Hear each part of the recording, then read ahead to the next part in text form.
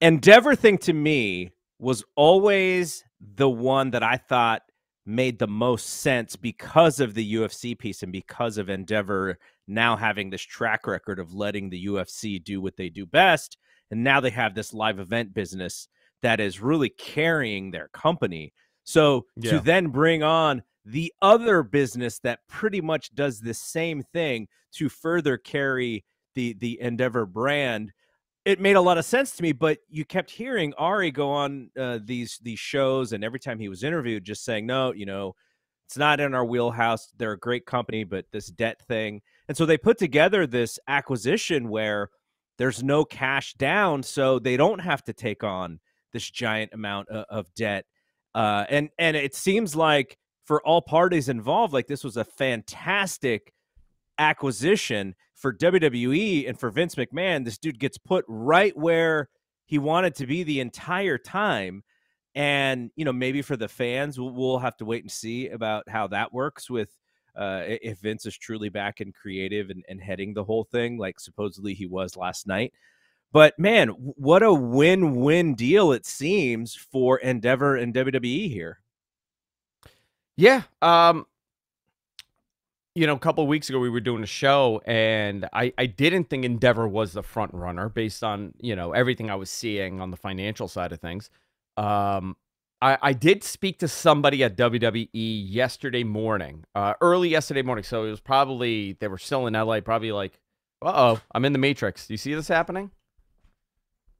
Oh, there we go. More April Fools, I think. No, that was not an April Fool's. I don't know what happened there. John, are you doing it? I spoke to him so it's probably like 7 a.m. Monday morning, LA time. And, I was just asking a couple questions, like who else was involved in this? Because early on in this negotiation, I remember Nick Khan was on CNBC, and whoever the analyst was essentially told Nick that Comcast was not involved. Was out, yeah. Was out, and it almost was shocking to me because they were really the media conglomerate that would have been a player. So I brought that up. I was like, hey, listen, I'm like, who was involved in this negotiation? I'm like, you obviously some of the names you're not going to name, especially the private equity groups. But from what was, alluded to me in many ways, and one was said flat out, Liberty Media was a major front runner in this. Liberty Media owns the F1 they own? Yeah. Yeah, F1 and a whole bunch of other stuff. And I found that Atlanta Braves. Considering Atlanta Braves, yeah, they have like 40% of the Braves or something like that. Liberty Media was a front runner, and by their indication, and they didn't name names, they said there were many other media conglomerates that were very interested, along with a bunch of private equity groups. I had initially heard that the Qataris were interested in investing in this.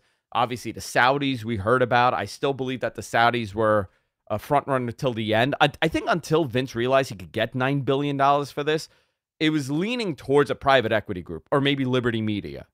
A lot of the other options here has to do with Vince and what they were going to do with him. This is... Vince is essentially more powerful than he was, 6 months ago. He came back to the company. He came back in a very quiet role, and now he's back. And he's the executive. What's his official title here? He is right underneath Ari, and I think he's just executive chairman. And then underneath him, executive chairman, yeah. And then on the other side is on the UFC side, it's Mark Shapiro, and then Dana is underneath Mark Shapiro. So I did ask one interesting thing, and it was said to me in a very corporate way. I said, listen, I'm looking at the structure. Obviously, we know that Nick Khan is in the WWE lane here, right? We know Nick is in WWE. We know that Dana's not going to get involved in the WWE stuff. He's the president of UFC. Is Vince involved on the anything with the UFC side? And the answer was not no, but it wasn't yes. It was more of yes, this new company, the way that the positioning is, he is the chairman of the board, executive chairman of the new company, whatever it's going to be, and that oversees the entire company. Ticker symbol TKO, by the way. What'd you think of that ticker symbol? Yeah. Do you know why it's not KO? What do you mean? It's not KO because Coca-Cola owns KO. Oh, And interesting. Coca-Cola is KO because C belongs to Chrysler. There you go. I went down this whole rabbit hole yesterday. But, I mean, technically, it was said that, listen, Vince is going to stay in his lane. He's going to be on the WWE side of operations. He's not really involved in the UFC. However, on paper, he can be, which is very interesting to me. I thought that's why Shane came back. Because remember when Shane tried to talk Vince into buying Pride? I know. That poor guy. He got his WrestleMania payday, though. Shane, man. It's happening, Shane. Dude. Do you see this? This camera's acting crazy. It's QTV. QTV's happening. What do you think of this, Garrett? Like, honestly, do you...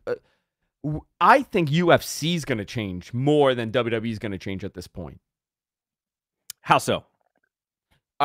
This is my... No, I have no indication that this is happening. This is only my personal opinion.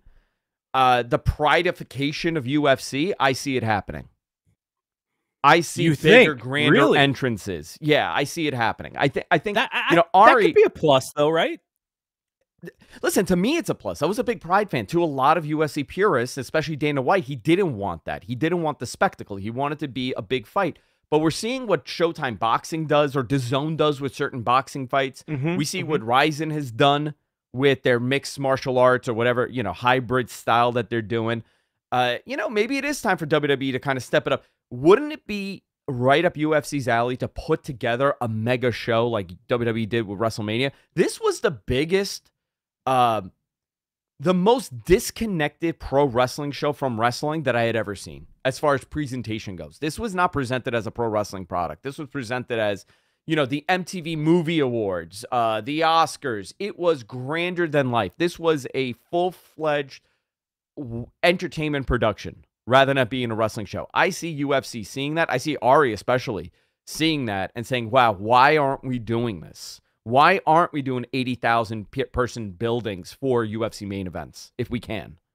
I think that's going to be the biggest change. Well, UFC 300 will be probably sometime around this time next year. And that would be a reason to do a giant presentation, kind of like you said. The one thing about UFC, though, they do like the sports atmosphere, and they have always, not always, but they try to lean away from any idea that there's any pro wrestling predetermined results involved, right? Like, that is one thing that they've consistently done, is like, nope, we need to separate ourselves from that because we don't want people thinking that we do predetermined stuff. But I would enjoy some of this stuff with the UFC where, maybe Conor McGregor's next fight, he does a giant introduction, and I guess if you're thinking about the one that I would compare it to, and I don't even know if you know this one, Deontay Wilder, I believe was the first time he fought Tyson Fury. He came out with this heavy suit to the live audience, and by the time he got to the ring, he was exhausted because of the endorphin rush, but also this suit was kind of heavy. So his legs were kind of shot early in the fight from what I remember. And once you kind of take your eye off the ball when it comes to that presentation part of it, then by the time you get in the ring, that could be bad news, or in the cage in the UFC's instance. So there are things that they can do, though, because if you watch a UFC show, almost every show, no matter if it's in a giant arena or if it's in a big building, or if it's in a small building, it generally looks the same. And I think they do that specifically because, they have their way to present fighting, and it's done well for them. But if they added a little flair here and there, I would be into it. I think it would help, but as long as it didn't affect the performance of the fighters, because I think that's the key. Yeah, I don't think it's going to affect the performance of the fighters. I do think that they are probably going to get a little bit more into the show of it all. The other thing I definitely see happen, again, this is only my opinion based on, my experience in this bubble. Let's say you're Conor McGregor, right? Or give me somebody else. Masvidal's fighting, right? This weekend? Yeah, he's fighting this weekend. You know that he has a pro wrestling interest for sure. Let's say he's signing his final couple fight deal with you guys. You know that he maybe has 2 fights left.